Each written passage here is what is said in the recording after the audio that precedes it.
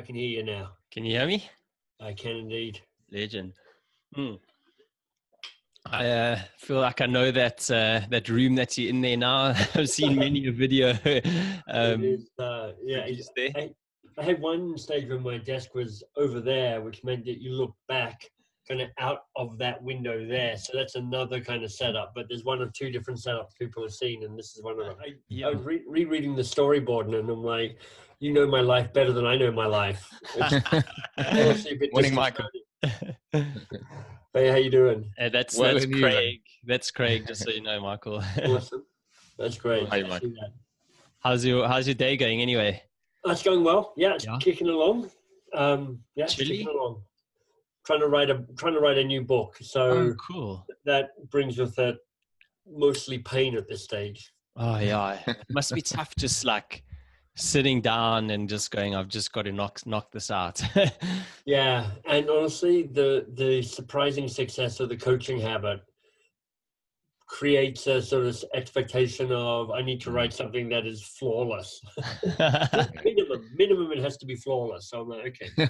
So yeah, just trying to, writing a book, you just have to write shitty first drafts. So I'm just in the shitty first draft stage, which is a necessary but painful experience. Oh. But at the same time, there's people going, no, we can't wait to read the next book. And I'm like, hey, I'll try and write something. No pressure. Are you the type of person who thinks better when they write, or do you think better when you speak? Do you know what I mean? So like, I know a lot of guys are writing books now, but it's almost like they're doing audio books and they get someone else to type it. Does that make sense? Yeah, it does. Like Gary Vee, for instance, he just rants for a bit and somebody transcribes it into a book for him. I work best. Step one is actually kind of figuring out what the structure is. What's the arc of the story that I'm trying to tell? Because if I don't have that, then I feel like I'm just flailing around a fair bit. Once I have an arc, like I think I've got the way the story builds through the book, then there's a question of me writing. And in the writing, I find out all the gaps where I need to figure this out, or I need to think about it. So it doesn't quite, I'm an extroverted thinker, so I talk on the fly rather than not. But that's not how I would create the books. Yeah, honestly, I strongly believe that you can't be a good writer unless you're a reader. You've got to read. You've got to see how other people write. You've got to try and work through their styles. Michael, before I completely butcher your double barrel. No, it's all right. It's designed to be butchered. I can promise you, I've been saying it so many different ways. It's totally okay. Bungay Stanier. Stanier. Okay. Yeah, it's like channel your Australian. Just don't move your lips too much. Stanier. Don't make it exactly Stanier. You got it. Bungay Stanier. Okay. Yeah, perfect. I'll probably say completely wrong in a second. Okay.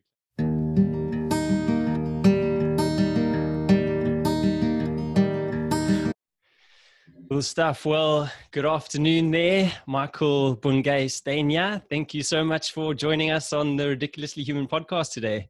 I'm delighted to be here. I strive to be ridiculously human whenever I can, so this is the perfect meeting of minds and hearts and souls. Beautiful. Sounds great to me. So, Michael, we've had this chat booked in for, I reckon, 6 months now. Maybe longer, maybe 2.5 years. It's been a while coming, that's for sure. Tell me about it. So it's an absolute honor and privilege to have you on our show today, and we're really, really excited. And Michael, so you're recognized as like one of the, you're highly recognized as one of the sort of the best coaches in the world. You've written a Wall Street Journal published book. You're the founder of your own business, and you've lived around the world. And so, we just wanted to just say how excited and honored we are, like we said, and start the podcast off with a good question, which you would absolutely love. So can you tell us what's on your mind? That's awesome. Well, I love that you're doing that because, as you know, you can see the various foreign editions of The Coaching Habit back there. And the first question of the 7 in the book is what's on your mind. So I see exactly what you're doing there. So it's just a joke anyway. We just wanted to say it. You don't actually care what's on my mind. I like it. No, we do, though. We totally do. No, it's fine. Too late now. Podcast is over. That's it. Tell me it's not going to be 90 minutes of you asking a question and then telling me you don't care what my answer is. I'm joking. It'll be a long 90 minutes. Oh, classic, Michael. So anyway, you have a very eclectic mix of accents. And I guess your original one derives from Australia. That's right. So maybe you can just take us back to growing up in Canberra with your brothers, and what was life like for you back then? Honestly, I had a pretty great life growing up. So my parents were both public servants. They worked for the Australian government. I was born in Melbourne, but at the age of 1, moved up to Canberra. And Canberra was, in the 1960s, late 60s, just basically a small rural town. I mean, it was growing. We lived on what was in the outskirts of Canberra. We now live, the house hasn't moved, but now we're considered inner Canberra because Canberra is very much a suburban city. But it just meant that, without wanting to get a little overly nostalgic here, but it was pretty free. You could kick a ball around on the street or in the backyard, go for bike rides. I'd go down with my friends and play cricket and the cricket nets or tennis, hang out. My local primary school, up to when I was 12 or 13 was a 100-meter walk down the road. So that was easy. Then I went to high school and flourished in high school. I'm the eldest and I've got a degree of competitiveness and responsibility is kind of baked in as part of that. So I did well at high school, took a year out and then went back to university in Canberra. But yeah, I loved growing up. I was strong enough for long enough to be able to keep my 2 brothers slightly bullied and slightly battered. And when they got stronger than me, I managed to kind of talk them out of beating me up. So that allowed me to become a good speaker and communicator, I think, is practice with my brothers, trying to persuade them not to beat me up. That's always my practice. I always said to my older brother that when I'm older, I'll be bigger than you and I'll be stronger than you. I'll finally be able to beat you up. And it just never happened. So yeah, it's one of those sad things in life, I'm pretty sure both my brothers are stronger than I am now, but now I get to play I'm an old man. I've got a back injury, I do what I can. So Michael, your dad is actually English. And where did your mom and dad meet? They met up in the north of Australia in Townsville. My parents are actually distantly related. So my dad was what was known as a 10-pound pom. These days, so pom is what Australians call people from England. It's semi-affectionate. And in those days when Australia was trying to bring immigrants into the country, and particularly from England, because, we're slightly racist country, so we're like, we want immigrants as long as they're white like us. Dad came out in 1965 to do like a 2 or 3 year stint as an aeronautical engineer. He specialized in understanding how to build airplanes. And his assumption was it would be 3 years and then he'd head on back to England, but he met my mum. The rest is history. I don't really want to think of my parents getting it on too much, but presumably that's what I'd happened. like to linger here for a while. And weirdly enough, I repeated that because when I finished undergraduate studies in Australia, I came to England to do a master's degree, and I thought I'd be 2 or 3 years and then I would head back to Australia. But I met my wife at Oxford; she was doing a PhD there, and so I stayed in England, and then we moved from England to Boston to Canada. But in a weird way, I replicated my dad's journey of leaving just for a couple of years and then never coming back. I can definitely relate to that because I actually went almost the other way. I went from South Africa to the UK, and I was going to be here for 1 year, and it's been 20 now. So It's like an ongoing family joke. Like my mom's like, so when you coming home? And I'm always like, oh no, 2 years time. Exactly. Well, you managed to keep your accent, and I'm sorry about that, because we all know how terrible the South African is. Totally, man. It gets you nowhere in life, I tell you what. So, Michael, just, Australians are generally quite honest, but I get also quite harsh people, and kids are also quite honest in general. I'm just wondering if like having a speech impediment ever meant you were bullied as a kid or anything along those lines? I didn't get really bullied for having a speech impediment, but I did have moments of self-consciousness about how I looked, because I have a cleft lip and palate. So, I've got a kind of slightly weird upper lip. I've got a slightly weird nose. It's very kind of typical of what cleft lip kids look like. As a bonus, I got ears that stick out as well. So I'm like, thanks a lot, Dad. But it wasn't so bad. I mean, one of the things that I just got born with, I've just been kind of wired in from the start, is a pretty robust self-esteem. I've always felt pretty good about myself. And, honestly, when you're a teenager, there's zero people who don't have a degree of self-loathing, or not self-loathing exactly, but that sense of, who am I? And nobody appreciates me, and I feel lonely, and I don't feel part of the inner crowd. I mean, that's every teenager ever.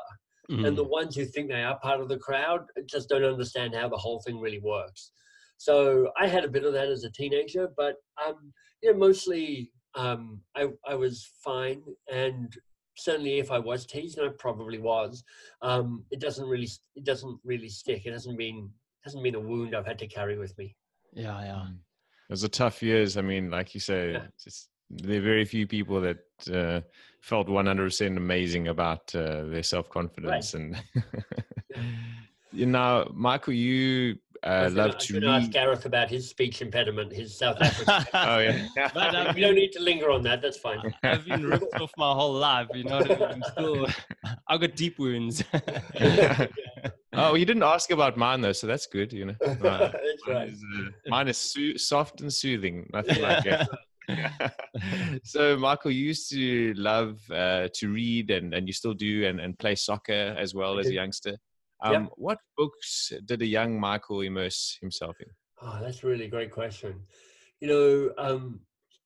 I read pretty eclectically. I was a fast reader from the start, and it's just one of the things that I was good at and I like doing. So I love that kind of plunge into a great story. So, A Hobbit and The Lord of the Rings, man, I remember discovering that when I was 10 or 11 and just going, it was amazing, just reading that. And my dad was into kind of thrillers like Alistair MacLean and Len Deighton and the Jason Bourne series. So I was like, I read a bunch of those. But then when I hit high school, you kind of start getting that first introduction into literature, like Jane Austen and Jane Eyre and Charles Dickens and the like. And honestly, I liked all of it. I like Shakespeare. It's just an eclectic reader, kind of as a kid, and I still am. I read a lot of fiction. My master's degree was actually in modern literature. My wife not only has a PhD in literature, but has a master's degree in library science, specializing in young adult literature. So she's forever reading young adult books, which I read some of, and the best are fantastic. There's like rip-roaring plots and great characters. I read some science. I read a fair bit of nonfiction and business, because that's part of what I need to know as part of my job. I like reading broadly. Yes. It's that ability, I think. Often the interesting way forward, the innovative way forward, comes from the ability to connect ideas that may not have been strongly connected before. So when I get to go, hey, there's that thing over there in science, and there's that thing over there in art, and there's that thing over here in business, and I wonder how they all blend together and they fit in some way. That's an interesting place to be.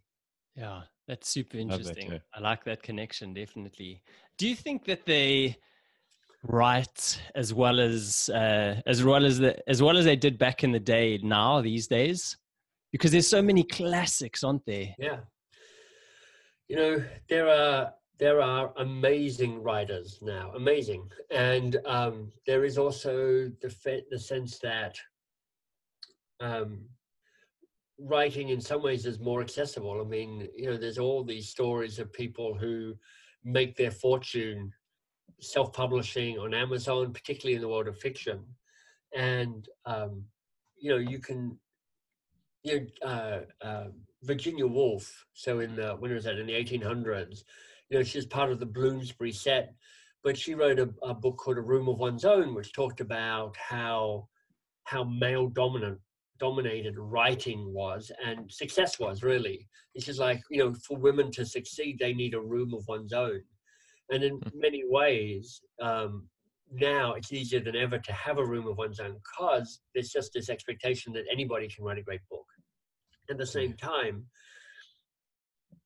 you know, writing is evolving, and in a world where Instagram is the way lots of people communicate, or Facebook, or whatever it might be, I do think there's something about the discipline of writing beautifully. There's less of a foundation of that taught in schools. My guess is, anyway. I mean, I don't have kids, so I don't have a direct view on that. But, you know, I see stuff that younger people write, and I'm like, I think I was writing better than that when I was their age. Yeah.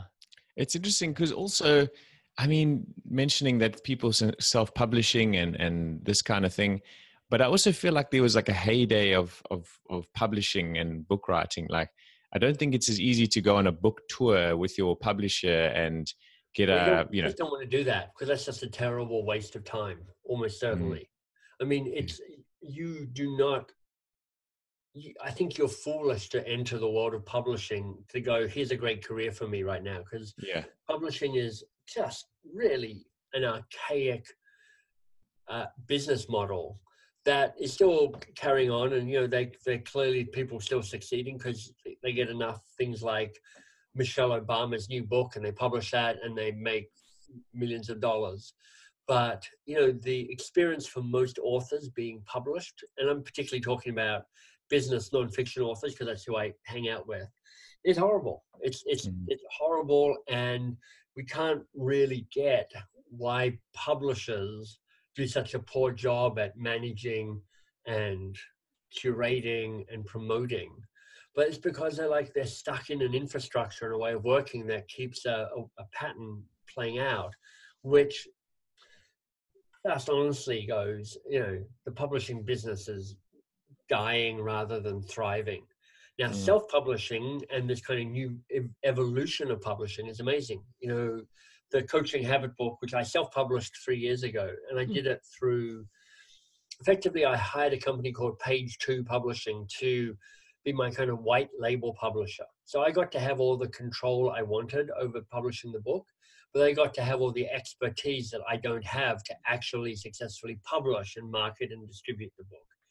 And they just have a really smart model, which is thinking about, here's how we are reinventing publishing. That sounds really interesting. Yeah. Yeah. So talking about businesses and things like that and careers, you've had many over your life. And I'm just wondering if you ever remember like what your first job was and how long you lasted in that job. Well, you know, if are you talking about my first part-time job as a teenager, or your first when you were a youngster? So, when I was a youngster, my first job was delivering milk. So this was in the days where you actually had a milkman come around and deliver the milk. And in Australia, the way you did it is you had a milk truck go around in the evenings. A guy would drive the truck through the suburban streets, and there'd be a couple of guys in the back of the truck who would load up their trays with the orders for the upcoming houses, jump off the truck, run off, deliver 3, 4, or 5 different houses, come back, load up, and carry on. And that's what I did. I did that for 3 or 4 years. It was a great job. You know, it relied on you being young and fit. And those days I was young and fit.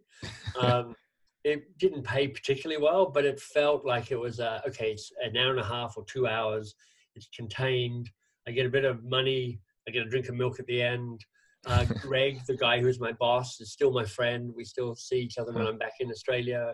We actually shared a house with a couple of other guys for 3 or 4 years. So yeah, that was my first job. And, you know, from there I went to, when I got back from university, I worked through university, and I was mostly washing dishes in restaurants for that. So yeah. I love it. Those jobs are so cool. I eat a lot of dishes. Yeah. Those jobs are so important in life, though, I feel, you know, like, and also even as a youngster, they kind of give you a bit of status. Like, I remember as a youngster, the guys that used to do the paper rounds, they would like finish school, and then they would be the guys like at 3 o'clock. They had to be in a certain corner because all the papers got thrown there, and they had to roll their papers up and go and do it. But they were the guys that had the extra pocket money and stuff, you know, and it's crazy. See, in my town, the high status job was in the gas stations, the petrol stations. In the days where, you know, you drive in and somebody would fill up your tank for you.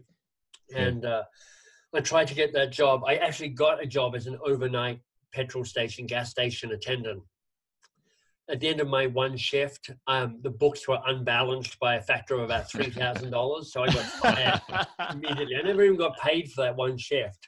Nice. Besides $3,000. You know, I just pressed the wrong button somewhere. I didn't lose $3,000. I just screwed up his till. But anyway. That's funny. It's so funny. The milkman, so to speak, is like, there's like a certain amount of romanticism in my mind about that. You know, like, you just needed milk and bread and eggs, and your house was sorted. Exactly. It feels very old-fashioned now, but it was a great job. Yeah. So, Mike, there was a certain balloon incident which meant you were banned from your high school graduation. What was that exactly? What was the balloon incident? Yeah. You know, here's the thing. I'm not actually going to tell you what the balloon incident was because it actually sounds better when you don't know. So as part of my introduction and I'll say, you know, Michael was banned from his high school graduation for the balloon incident. And people are like, just like you're like, well, what was that? What did you do with a balloon there, or balloons? They got you banned from graduation. And here's why I do it. So when I'm giving a keynote speech and I'm introduced, I'm trying to lessen my status to the group I'm speaking to, because I'm trying to play a game where I'm trying to have the audience engage with me and be engaged with what I've got to say to them. And I know enough about neuroscience to know that the more I can raise the status, the rank of the audience, the more engaged they're going to be. And one of the best ways to do that is to diminish my own status, my own rank slightly, so that, you know, when you're the keynote speaker at a conference, you've already got all the status you need. You are the speaker, you get the introduction, you get the hoo-ha, you're on stage. And so in the introduction, I'm like, so, you know, Michael was banned from his high school graduation for the balloon incident. He was sued by one of his law school lecturers for defamation. He did this, he did that. And I'm just trying to go, look, everybody, I've got a bunch of successes that I can point to. I was a Rhodes Scholar, I published some books, I've run a company, I'm extraordinarily good looking, all of that. But it's helpful to balance that out with like, yeah, I've had my struggles and I've had my failures, like we all have. I'm basically normal-ish anyway. I really like that. That's such a great way to just even things out, isn't it? It's brilliant. Right. Yeah, I'm just trying to, you know, I'm not, you know, I have the luxury of being a tall, overeducated, white, straight man. So I arrive with a lot of status and privilege that I can give away to try and balance the scales out a bit. Not everybody can do that. Like if you're a woman of color, if you're shorter rather than taller, if you're not a living embodiment of patriarchy, you've got less to play with. So you have to think about how you do that and how you connect with your audience. For some people, you want to enhance your status on stage rather than not. But I've got the luxury of being able to play with it and give some of that status away. Wow. That's cool. It's really fascinating that you've actually gone down that, every little cue, visual cue, every cue is important, isn't it? And even when you have the privileged side of the cue, you still cognizant of that. I think I always picture people on the other end of the spectrum having to work themselves up to that point. But bringing yourself down is really smart because it makes you want to feel like a mate, and you can engage and be part of the conversation rather than sit back and just observe you giving the talk. And I think it's actually really smart. Yeah, I mean, it speaks to a bigger piece. My company, Boxer Crayons, is about in the world of learning and development and training. And I do keynote speeches and I write books and the like. And it's easy in all of those worlds to focus on content as the thing that matters. It's like everybody gets a bit fetishizing content as all, if you get the content right, you've got the thing right. But as soon as you think about that, it's wrong, because we've all been to a show or an experience where you're like, I didn't love all the content, but I love the experience and I feel really great about it. And you've equally been to things where you're like, the content was interesting, but man, they killed it by the way they presented it, or they talked about it, or so for me and everything I do, you're in service to your audience. So how do you reduce your need to show off how smart you are by how much content you have, and increase the ability to engage the audience through a certain experience? Cool. Beautiful. And, just talking about you being really human and the human side of yourself, you speak about feeling powerless a number of times in your life. And one of them was an incident in the cadet force where two guys in your year were beaten up. And that created a sort of a sense of suspicion in yourself around sort of rules and the system, didn't it? Well, yeah, it's interesting. I mean, you guys are, clearly you've been listening to every podcast I've ever spoken on, because you've got some great stuff that I don't normally talk about. But yeah, and in high school, I just watched a couple of guys who are friends of mine be beaten up, not kind of really badly, but enough by the cadet force, and having that endorsed by, or not dealt with by, the teacher who was leading the cadet force, which is really the shameful thing, I thought. And I'm not sure if I can put I'm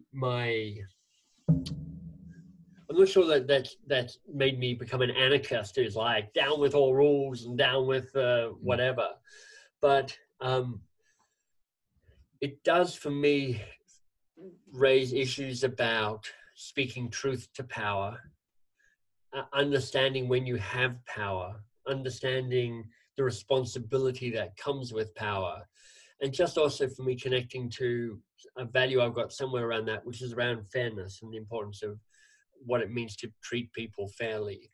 And that was a deep example of a lack of fairness and an abuse of power. And that abuse of power is particularly what I find disheartening.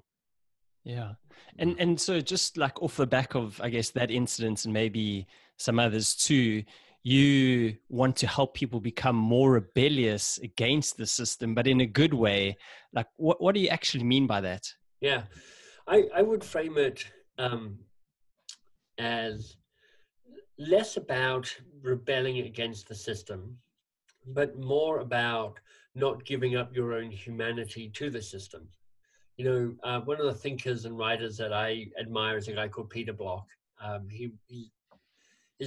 His best-selling book is called The Flawless Consulting, but his more philosophical books, things like The Answer to How is Yes. And he says, just broadly, he says, look, my job, or one way of framing the work that he does, is to give people responsibility for their own freedom. And he would say that in most power structures, and in particular organizations, which is where he did a lot of work and I do my work, there's just an inherent bias to dehumanize people or make them, it sounds a bit more dramatic perhaps than it actually is, but certainly a way of saying you can give up your sense of autonomy. You can, it's pretty easy to have a parent-child relationship with the organization with whom you work rather than an adult to adult relationship. And you kind of just go, look, best thing for me to do is just head down and just play the system. And for me, it's, you know, I mean, I run a small company, so I don't really want everybody who works at Box of Crayons to rebel against me and overthrow me. That would be a confusing outcome. But I do want them to take responsibility for their lives and how they show up at work and for the choices they make. And what that means is being willing to stand up against the tide if need be. Yeah. And Michael, do you feel like in the modern world that this hierarchical system is becoming less and less in a sort of in the current environment amongst sort of businesses and stuff? It's interesting, isn't it? It's what do I think about that? I think that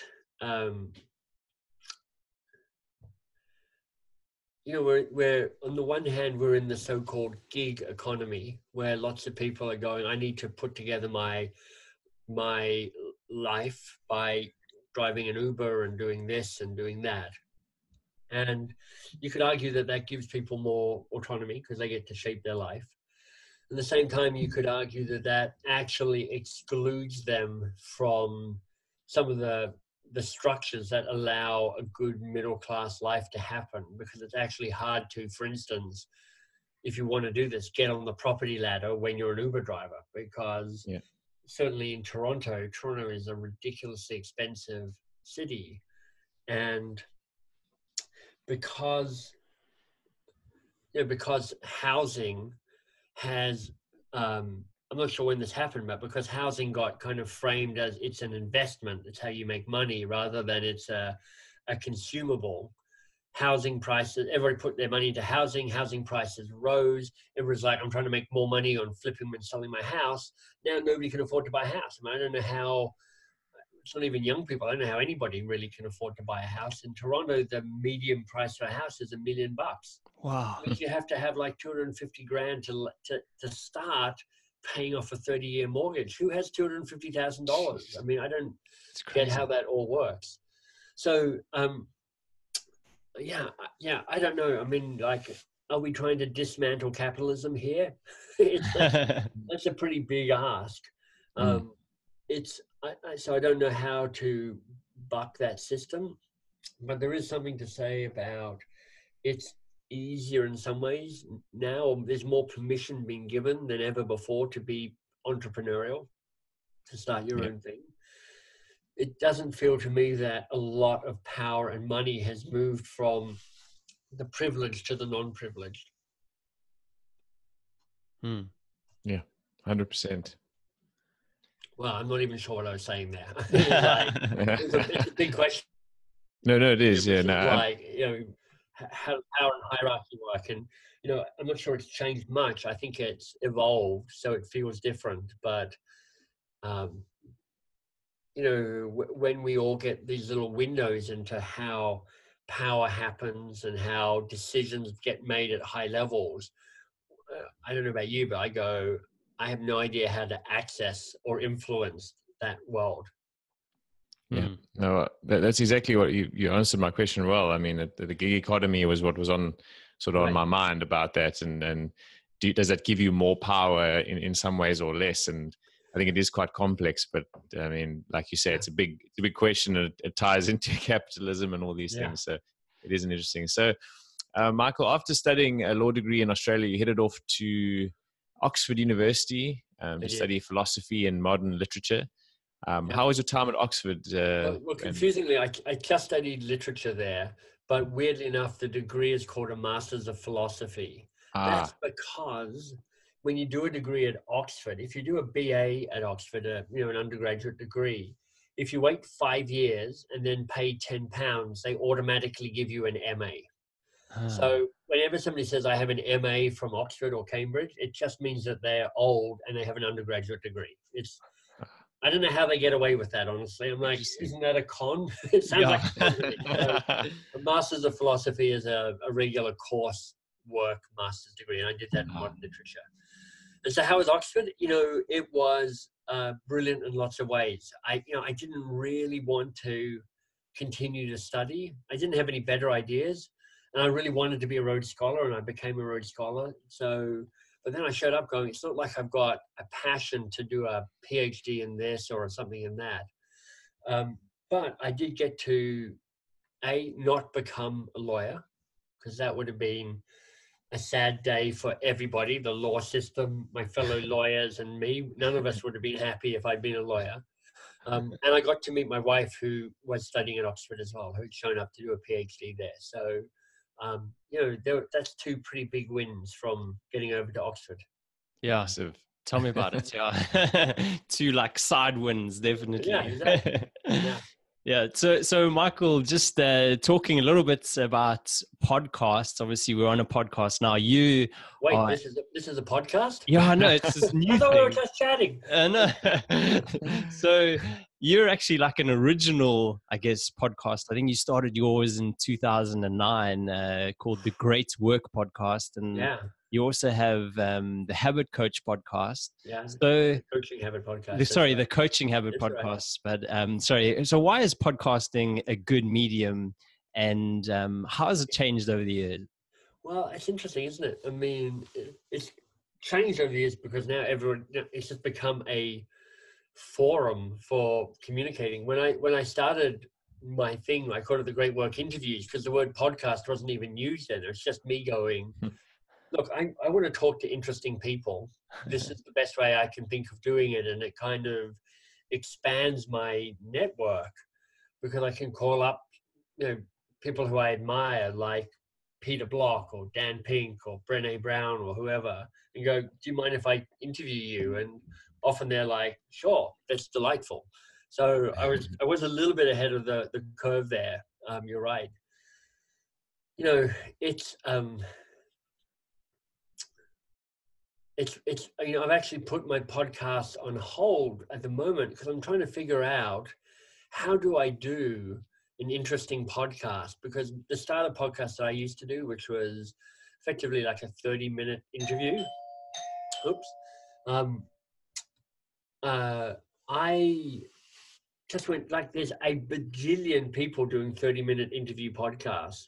One guy like me going, tell me about your book. And I was like, it doesn't feel that different or that interesting anymore. So I don't know how to stand out from the vast sea of podcasts that are out there at the moment. I mean, how do you guys make Ridiculously Human stand out or be different from what else is out there? It's a great question. Yeah, it is a good question. I mean, I don't know, we try and hit a different layer, that maybe other people are not hitting. I mean, there are lots of, I guess, story podcasts out there, like about people's stories. Yeah. But we just try and go maybe that little bit of extra layer. We do more homework than most people. Therefore we get to ask maybe, slightly different and maybe sometimes better questions. Yeah. And I guess our name is quite unique, so we get people's ears perking up with it. The fact that we're South African also plays a role. Like we coming at it from a slightly, it's a very American centric thing still, and I think that's true. And so to have a slightly different angle from a little place in the south end of Africa, people are a little bit intrigued by that as well. And we might come at it at a different angle, like Gareth said. So I think there's a few things, but at the end of the day, the struggle is real still.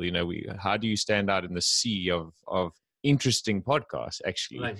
But it's like the blogging industry. There were millions of blogs, and some of them sort of rose to the surface. And I guess it's the showing up and the persistence part of it as well. Yeah. And I think all of those play into this field that is called podcasting. I mean, it's interesting. I mean, you can see both of you have fancy microphones. I've got my fancy microphone down there. There's a bunch of things where there's a different level of professionalism that happens in terms of sound quality and the like. But then everybody's doing that. Like, everybody's got a decent microphone, and and knows how to do that. So you don't win any prizes for having sound that doesn't suck anymore. Yeah. And everybody, do you guys have intro music and outro music? Yeah. So everybody's got cool intro music and outro music, and there's a lot of stuff that's different a bit, but same mostly. And it's really intriguing to figure out. So how do you stand out? Or do you need to? Because honestly, a big part of why I did my podcast is, look, if people listen to this, great, but I'm doing it because it's nourishing for me and my soul. Yeah, 100%. That's a big reason why we do it. We literally feel we have changed so much as people in the last year and a half, for the better.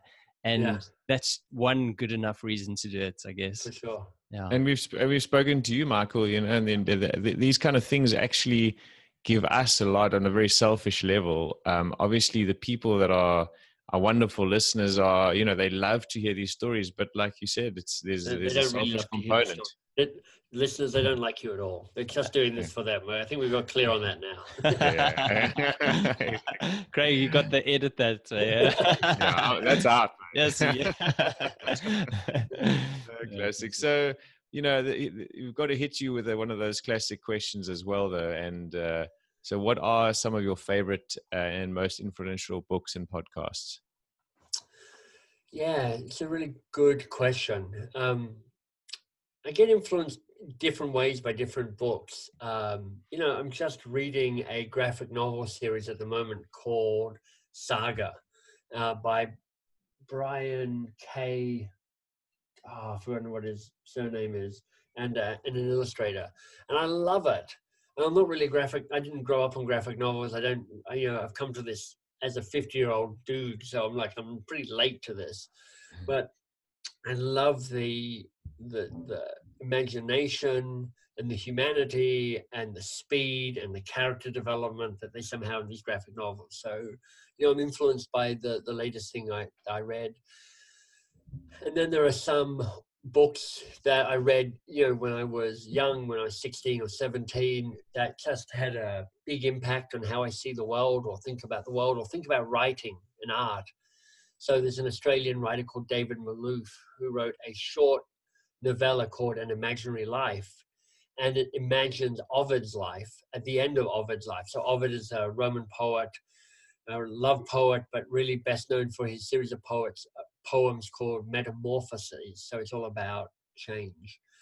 And it talks about how in the last years of his life, he was exiled from Rome because he did something scandalous and sent out to the very edge of the Roman Empire, out in Bulgaria or somewhere like that now. And, living with a tribe of effectively wild people. He had to kind of learn a new language, kind of unlearn Rome and learn nature and just evolve into that. And it was fantastic. And I remember reading that and just going, wow, this is a way that literature is striking me in a brand new way. Wow. And then, things like Bill Bryson's book, A Short History of Nearly Everything. That's my kind of go-to book to recommend. It's Bill Bryson is best known, I think, as a travel writer. His early books they're hilarious. I mean, there's just, if you've ever traveled to any of the countries he writes about, like England or Australia or parts of America, it's very funny. But A Short History of Nearly Everything, he takes on science and he says, look, science is underappreciated by many of us because most of us had this terrible experience in high school where we get taught science and we're like, kill me now. Which is my experience. I mean, I did not experience the poetry of science in my classes. So he just brings to life scientists and moments and discoveries. He's incredibly gifted at coming up with metaphors. So he just has an ability to create a metaphor that explains a scientific purpose and tells a great story. And for me, I'm an atheist, secular, and there's all sorts of scientific reasons why we live here and now. But it just made me go, it's basically miraculous that I am here now. It's pretty crazy. Yeah. So that's another great book. Yeah, tell me about it. Did you read his Australia books? Just out of interest. I did, yeah, hysterical. Yeah. Good book. I can totally relate to the science thing. After doing 2 years of science in high school, at the end of one class, my teacher, her name was Dr. Van den Hoek, and she said, Gareth, I just need you to stay after class, just for a second. And she gives me my science book, and she goes, Gareth, you've been doing science for 2 years now, and you've covered your book very nicely, but you've only got 1 page full in the whole book. You're bringing the class average down, so I suggest that you give science up and you take another subject. And I was like, yeah, I think you're right. Yeah. So funny. Pretty funny. It's interesting that you mentioned science books, because one of the influential books for me was The God Delusion. And not just because of the content of the book, but also because like you mentioned there, actually it triggered something in my mind that it's the idea that science can be used to explain things well and get your point across. And it's kind of like enlightening. And I also kind of saw science in a different light after sort of reading that. So it's really interesting point. I mean, honestly, it's a bit bleak. I mean, I read, because I'm in Canada, I hear the percentage of Americans who basically don't believe in science. Just think it's fake news or whatever. And it's big. It's like 30 or 40% think that the theory of evolution is probably not true. Or bizarre number of people believe in the flat earth theory. I mean, it's really extraordinary. And it's not just the States. I mean, it's probably not quite as extreme, but those people live in Canada and Australia and South Africa and England as well. Yeah. Well, Michael, you mean the world's not flat? That's so funny. So anyway, let's move on a little bit. So you obviously, like I said, you live in Canada. You're there with your wife, and you've been there for a number of years now. Yeah. And you set up your business, Box of Crayons. Can you just tell us a little bit about what Box of Crayons does? Sure. And we're a training company, and our stand is we think coaching is the essential leadership skill. So we're champions for coaching as a force for manager excellence and leadership development and culture change within organizations. So we're really trying to make coaching feel like a everyday, unweird, usable leadership behavior that makes people's lives better, both the people who are being the coaches and also the people being coached as well. Yeah, for sure. And I can so relate to that, Michael. I was an investment banker for almost 20 years. And now I actually work as an executive coach myself. But looking back, I'm like, oh my word, I was like a manager, and I was like, oh my God, I was such a useless manager. Right. If only I knew how to coach people, it would have been a complete different outcome for all the people that worked underneath me. Do you know what I mean? Yeah. Like it's such an important part of it, but it's just not done in the business world. It's not the only way to lead, but it's a really powerful and effective and significantly underutilized way to lead. And so we're trying to shift the balance of that just a little bit. For sure. So, Michael, in your opinion, you kind of touched on it there, Gareth, already, but why is it important to have a coach, and maybe who should have a coach? Yeah, so it's worth distinguishing between coaching and helping managers and leaders be more coach-like. So for us, our focus is, and I'll answer your question, but just to say our focus is that we think everybody can be a bit more coach-like in the way they show up to the world. And by more coach-like, we mean this. Can you stay curious a little bit longer? Can you rush to action and advice giving a little bit more slowly? And that shift of behavior is something that doesn't matter if you're a big boss leader, middle of the pack, an individual contributor, a brand new employee. Showing up in this world, being a bit curious a little bit longer and rushing to action and advice giving a little bit more slowly is a good skill to have. Also, if you're a human being, a parent, a parent or a child, or you just interact with other human beings in your day, that's a good thing to have. Yeah. So that's our focus. The question about, so who should have a coach? Well, you know, in a perfect world, I think you have people in your lives who are supportive in that I'm curious sort of way, rather than I'm telling you what to do sort of way. There's a place for advice, don't get me wrong, but it tends to be an overused muscle rather than an underused muscle. And then I think if you're lucky enough to have the resources and you have a specific need, excuse me, a coach can be a really powerful part of your success team. Let's put it like that. It's a bit kind of new agey. But, you know, for me, I've had a coach for most of the last 20 years, one way or another, in part because I've had things that I want to achieve. And I just know that it's helpful to have somebody on my side who pushes me when I need to be pushed and encourages me when I need to be encouraged and helps me face into the hard things that I'm trying to avoid and gives me the courage to take on some of the stuff that I probably wouldn't otherwise. And sometimes that's been a formal relationship. So I've paid somebody for a, you know, bi-weekly chat, you know, similar to what Gareth does. But I also have, for instance, a mastermind group. So we've met for the last probably 10 or 12 years. And we effectively informally coach and support each other. So your coach is about somebody who plays a role of championing curiosity, championing you, and showing up with that fierce love to say, look, I'm on your side and I want to push you and encourage you to be the best version of yourself. And sometimes that's a paid position and sometimes it's not. So Michael, what sort of like coach does a person like you get? Is it a business coach? Is it a personal development coach? What sort of coach when you do pay for it? Yeah, so, you know, with my mastermind trust, and actually when I finish this podcast with you guys, I have my bi-monthly, so twice a month, bi-weekly conversation with them. You know, they started off around business issues because we were all kind of similarly placed in the business that we were running 12 years ago. But really over time, it's become much more about leadership in terms of how are you showing up in your life, how are you being the person you want to be. And the business stuff is secondary to that. My actual business coach, who I've had for 13 years now, Ernest, he's much more of a kind of sounding board, helping me figure out hard decisions for Box of Crayons, you know, money decisions, people decisions, strategy decisions.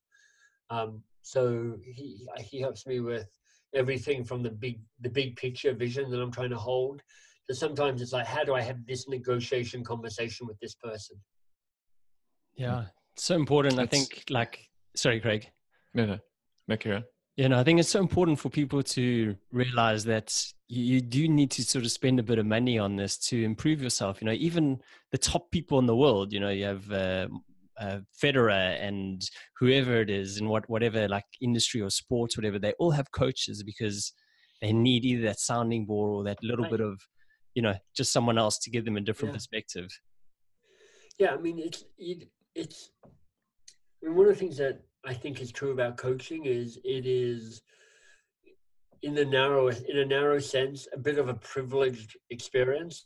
I mean, coaching is, from what I can tell, very white, very middle class, maybe that's it, white and middle class. And it requires a degree of money to be able to afford somebody. It's not cheap to hire Gareth. It's not cheap to hire me if you're hiring me as a coach.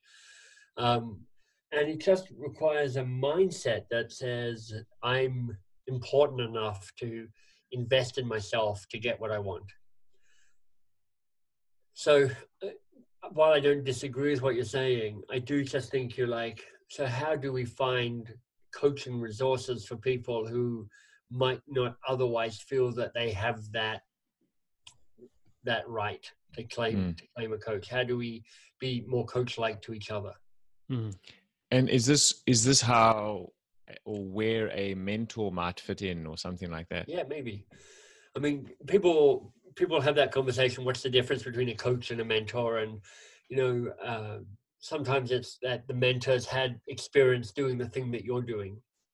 But I always think that a good mentor is always going to use good coaching skills to be a more effective mentor. Because if all the mentor's doing is going, well, let me tell you how I did it in my day, that's actually not that effective a relationship.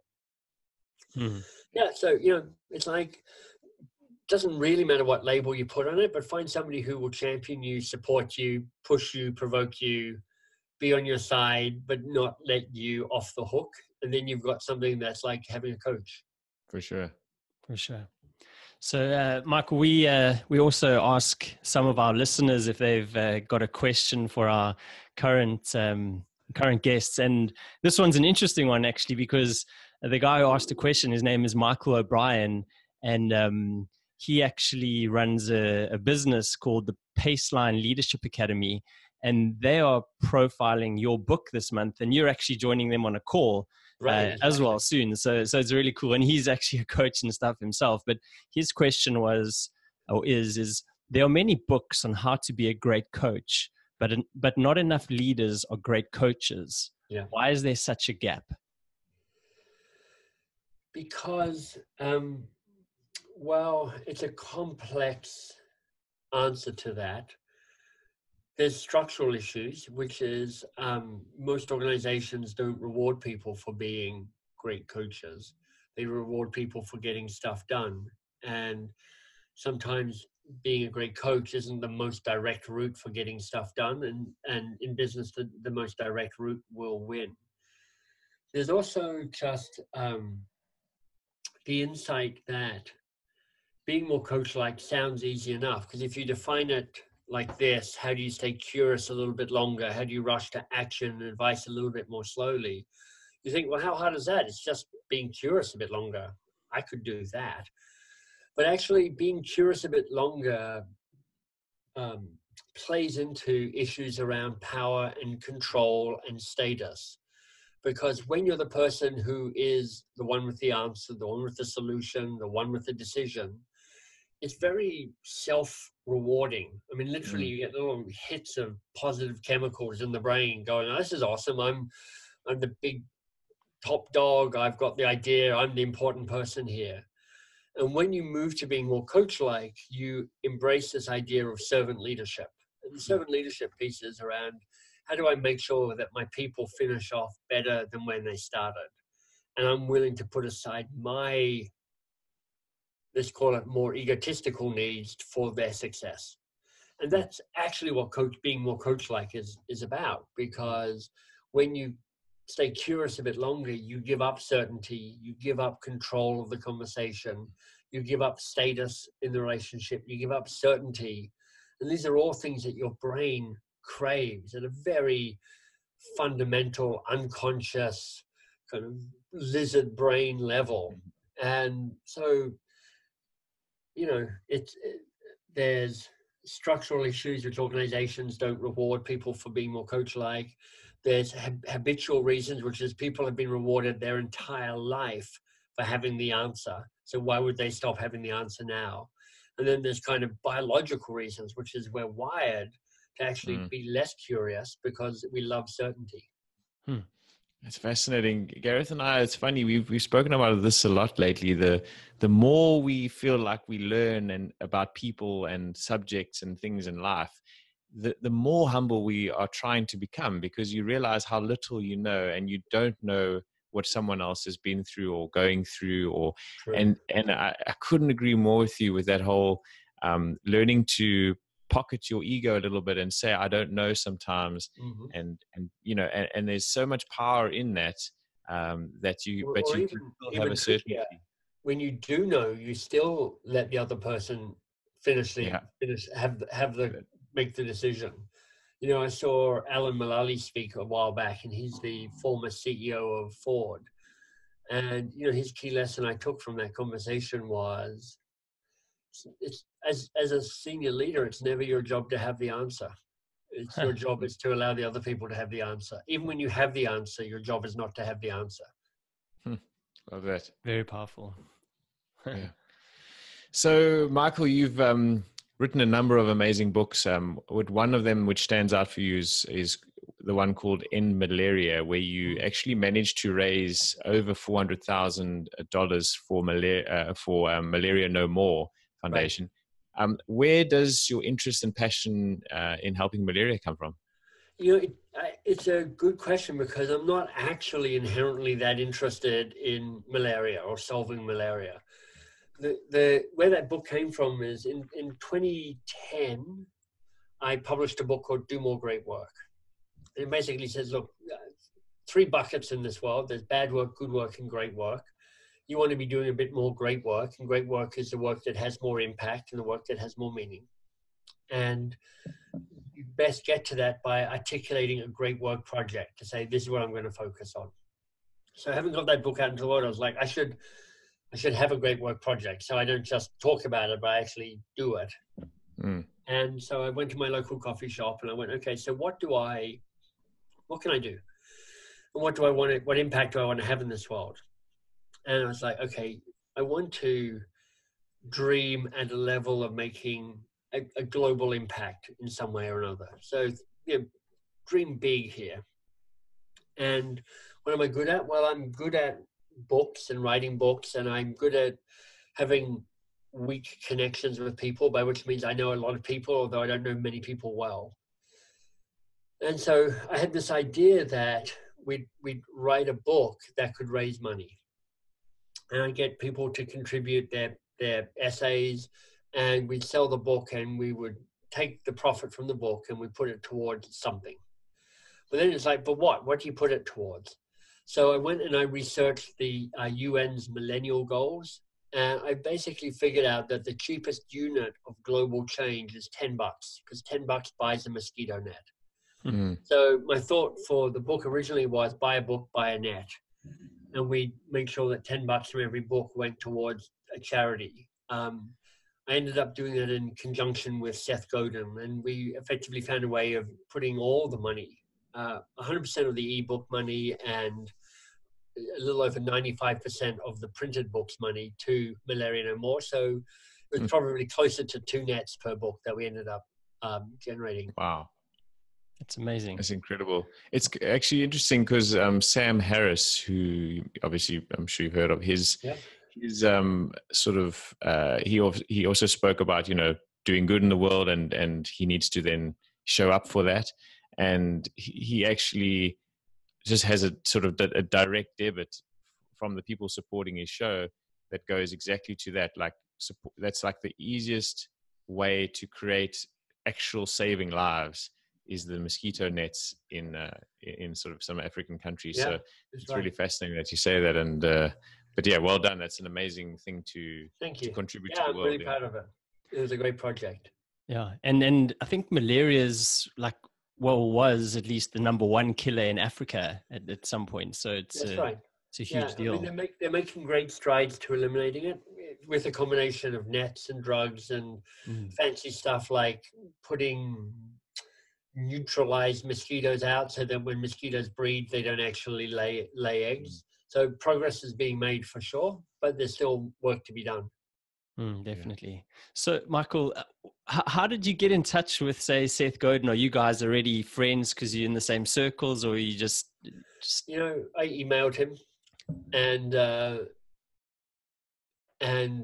emailed him. I'd been in touch with him a few times. He wrote a blurb for a book that I wrote, and then I just stayed in touch. Just every now and then I'd ping him something to say hi or well done or nice to be in touch. So, you know, almost all of the famous people I know, some of them I met through introductions, but most of them I met through just reaching out, going, hey, this is who I am. This is what I've got to offer you. Are you interested in this? And there's often, being on my podcast or something, there's often something in it for them and all of that. Yeah. I think that's a very important lesson for anybody. You've got to, if you want somebody on your show, you've got to give them something first. And then at the same time, you've got to nurture that relationship, and you've got to be patient. These are really busy people. They're really important. And and when you get a no, which you do from 40% of the people, it's not really personal. It's just that they can't say yes to you now for whatever reason. Exactly. there's a whole bunch of people who I've reached out to who have never heard back from. I'm trying to get in touch with a certain writer at the moment, and I'm trying my third person to go, can you make a warm introduction to me? And that may or may not work. I don't know. But yeah, it takes a bit of effort. Yeah. But I think what's in it for you, or what's in it for them, or however you want to phrase it, is also not just, obviously, that's just a great life lesson, isn't it? So yeah. If you can just live your life in a way of like, well, how can I first give you something before I take something? It's just a great way to live. And sometimes it's just somehow finding a way of balancing the exchange. I mean, one of the things that makes my heart sink a little bit is when I get emails from people going, hey, I'm blah, blah, blah. Can I take you out for a coffee and pick your brain for an hour? I'm like, first of all, that just does not sound that great to me. Having somebody picking my brain, I'm like, it's just not that. That's not that compelling. And to buy me a $4 cup of coffee for an hour of my time is below my going rate. To do that, so I'm like, so how do you make this a conversation that sounds interesting and compelling to me? It's like, can I take 10 minutes of your time on a phone call? I've got 2 questions I want to ask you. That I'm much more likely to say yes to. Yeah, for sure. Cool. And so talking about lessons and things like that, you've obviously, you've written your last book, which was a huge success. What inspired you to write The Coaching Habit? Was it like books you had read or people that you listened to? And there's obviously 7 essential questions in there. Yeah. I was just wondering if there's any of those questions have changed, or if there's any new ones since you wrote the book. No, I've kind of decided to stick to the 7 questions and go, there are obviously a lot more questions in the world than just 7, but I figure that those are the best 7 that I could curate to go, I can make a good case for all of them, both individually and as a system at the same time. And as for what prompted me to write it, I run a business box of crayons, and there's part of it is going, I know a successful book or even a kind of unsuccessful book can be a useful marketing tool. So I had a really clear idea that even if this book did not take off in the world, it would be helpful for my business. So there was a mitigated risk in all of this. At the same time, I just also had something to say about coaching, which I thought I can show how coaching can feel less weird, more normal, more practical. I can give people really helpful, practical ways to make coaching feel accessible to them. And so, I wrote a whole bunch of bad versions of The Coaching Habit before the good version showed up in the world. But I had enough to kind of drive me through to get me to write that thing. Mm.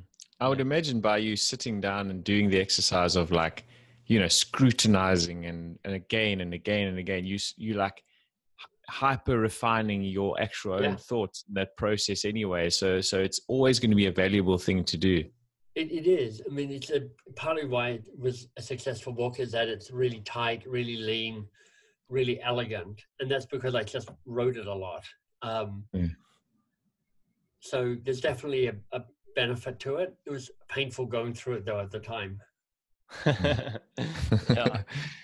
So Mark, you obviously a moment ago actually spoke about the 3 buckets, and one of them being doing more great work. Yeah. What does that actually mean?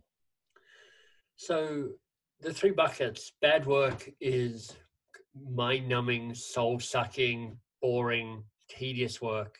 Most people know what I'm talking about when I say that. Good work is your job description, so it's productive, efficient, getting things done. And great work is the work that has more impact and the work that has more meaning. So it has both of those things, kind of the external thing and the internal thing, the productivity and the impact and the engagement and the speaking to who you are in this world. And so what you're looking for is more great work, more work that makes a difference, but also speaks to who you are and what your values are and what you care about. And talking about great work, I guess there's a lot of inspiration around great work, but for you personally, what inspires you these days to, I guess, do more great work and wake up every single morning? Yeah, well, I mean, the generic broad answer to that is I'd like to have a good life where I do my best and make a difference in this world and feel like I'm contributing beyond just my own personal needs. So that's the broad driver for great work, is I want to have a life that makes a bit of a difference for the world. And then, of course, my great work changes as my life evolves. And what lights my values don't change much. So what lights me up is going to be similar in many ways, but what the actual great work project is will change depending on where I am and what I'm working on and what shows up. So, my great work project at the moment is, well, trying to write this new book is a big one of them. And trying to figure out how to run Box of Crayons is another one, because I'm the CEO of a company that's bigger than I ever thought it would be. So I've got to go, how do I do this in a way that makes it an awesome place to work and makes us a champion for coaching skills around the world? Mm. Cool. In Box of Crayons, do you have, you mentioned it earlier, like, is there the structural thing where you're the boss, but everyone's kind of coaching and everyone's asking each other questions? I could just imagine you can sometimes get into like a sort of an interesting sort of conversation with a bunch of coaches. Well, we definitely use the questions internally to shape what we're doing. What's on your mind? What's the real challenge here for you? What was useful about this? So these are definitely tools that we use. But, for us, we're just trying to make sure that coaching is one of those leadership skills that we use. So we do our best to practice a little bit of what we preach, for sure. Cool. For sure. So, geez, Michael, this has been an amazing chat, and we could literally, chat to you for hours, but due to I couldn't. I'd fall asleep. 100%. 100%. We're boring folks. It must be our voices, but it's our soothing South African voices. But before we just finish off, we'd love to know, like, your current projects. You mentioned your book. Are there any other things that you're working on, and also where can people contact you? Thanks. So that's the main thing I'm working on, and part of the discipline of great work is you make your choice and you focus on it. So if people have too many great work projects, they have no great work projects, because you can't do too many of that.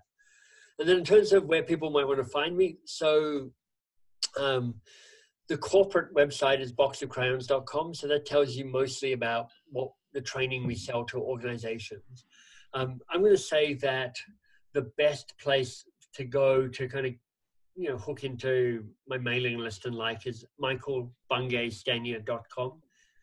So that's my full name, michaelbungaystanier.com.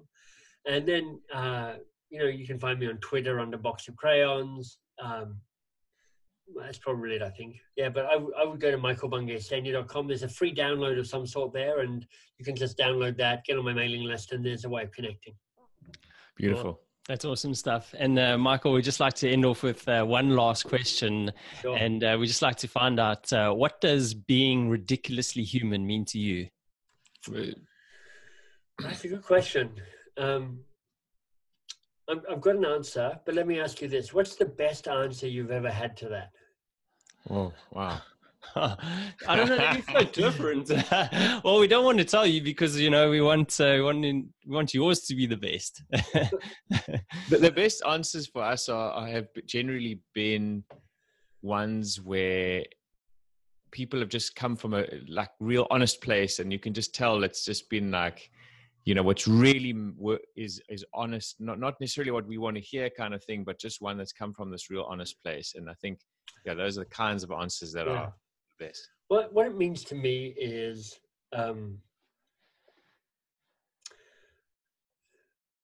so I tend to think of our human existence of being this very brief point of light with a vast amount of black going in that direction and a vast amount of black going in this direction. So we don't have a whole lot of time here. Our existence in this world is so microcosmically insignificant that it would be a shame not to make the most of it without a sense of play and joy, and for me the word ridiculous has less a mocking tone and more a playful celebratory tone. So that's what it would mean to me. That's great. Best answer ever. Yeah, total best by far. I don't believe that for a moment, but I'll take it. Oh, classic. So, Michael, just wanted to finish off and just say a massive thank you. Seriously, thanks so much for coming on the show. Like we said, we've had this booked in the diary for ages. Having a person like you on our show just means the absolute world to us. It's a privilege and an honor. And the most cool thing is like, you're just such a normal guy. You're so authentic. You're funny. You're charismatic. You speak from the heart. You like to have a joke. And that's, I think, what is so important. And like you said, you know, it's about being playful, being ridiculously human. And I also really liked how you said just to bring things down as a person, you know, to balance things out. If you're someone who's possibly like, is higher in the hierarchy of things. And there was like a really, just a cool thing to say. And just, I remember that a lot. But it was just great chatting to you. You're a superman. We just wish you all the best for everything in the future. And been great chatting to you. Thank you. Thank you. It's been great to have both of you talking to me. Thank you very much. Great. And just real briefly from my side, Michael, just once again, I just want to echo what Gareth said. There's so much value in this conversation, a lot between the lines, and you are inspiring a lot of other people. So keep it up and good luck with the new writing. Oh, thank you. Thanks, Craig. Right. Pleasure. Cool.